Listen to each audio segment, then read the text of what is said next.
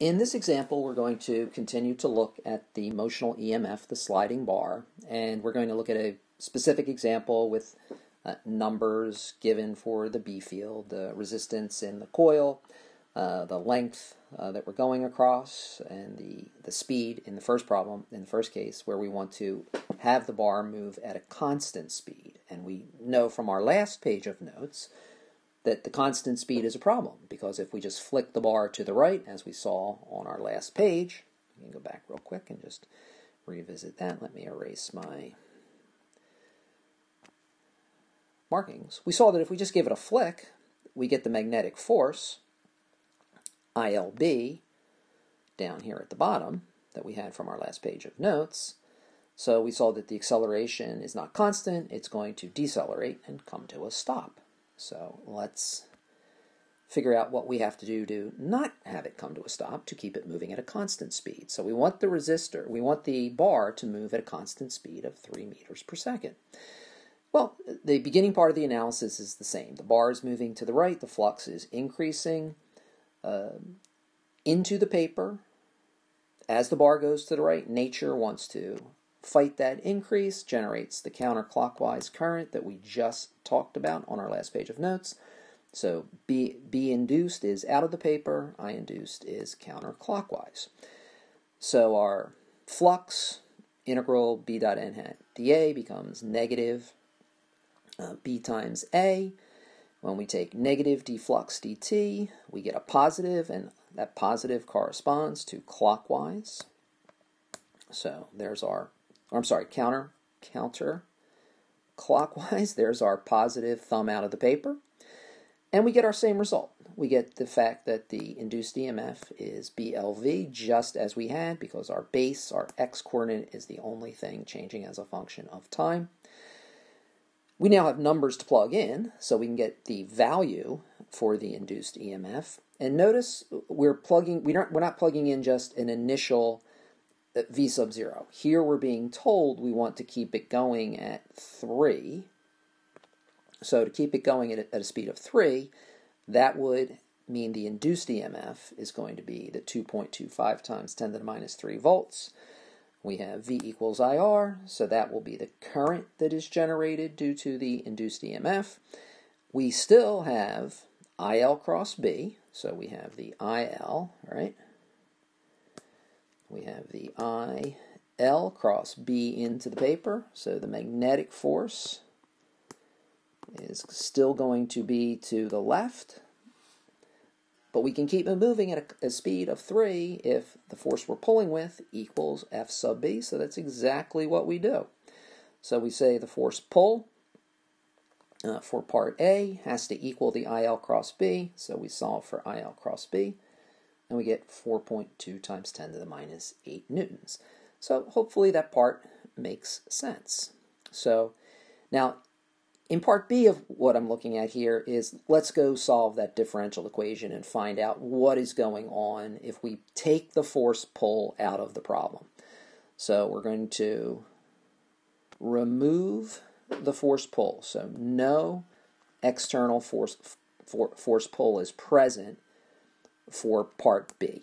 So part B is down here. We have no force pull present, so we have exactly what we had on our previous page of notes. The IL cross B equals MA equals M dV dt. We plug in for the current BLV on R as we did before, right? We have BLV on R comes from this equation, right? So here we have the induced EMF is BLV, so the induced EMF is BLV equals IR. When we solve for I, we get BLV on R, and the LB comes from our LB that is in our force equation. So here we have our differential equation. The key to solving the differential equation is really in this very first step, not taking the acceleration down to d squared x dt squared, leaving it as dv dt. Because as you can see then, the mathematics falls out and becomes very easy relative to the calculus that's involved. When we solve for dv dt, we follow separation of variables. We're going to take the v and bring it over with the dv. The dt comes up by itself. Notice this b squared L squared on mr becomes our time constant, our tau. So we are going to have exponentials going on, right? So whenever the time rate of change of a variable is proportional to the variable itself, you have exponential happenings. So we have an exponential solution. We'll have our time constant that we've seen before. 1 on v dv is natural log of v, final minus initial. Notice I don't let the final go to 0. I want it to be a function of v. So do not plug in 0 for v final, right? If I want to plug in 0 for v final, I'll do it after I have my solution. So we have v final minus v initial minus t on tau, ln of v on v naught, natural log of a over natural log of a minus natural log of b is natural log of a over b. Let e operate on both sides. And we've seen our time constant type solution before, so we know the meaning of the time constant is still that 63% to either Vmax or at that time, right? Tau is always a specific time, so that's a number of seconds. In this case, it's going to be the number of seconds where you've lost 63% of the speed. So we're decaying in speed.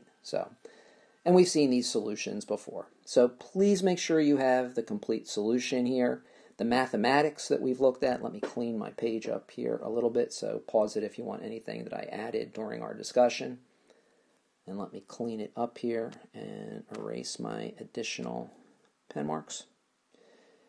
So please make sure you copy everything down, pause the page, get everything that is here. Most especially, we need to talk in class about anything that's in this second part of the solution that you don't understand, because the mathematics here is very doable for a test question because you can see how short it is, but you definitely need to know and focus on the fact that the acceleration just becomes dv dt. You're going to separate variables, generate your time constant. So it takes a little bit of practice and maybe looking at a couple of times to really let it sink in. And of course, we'll talk about it in class.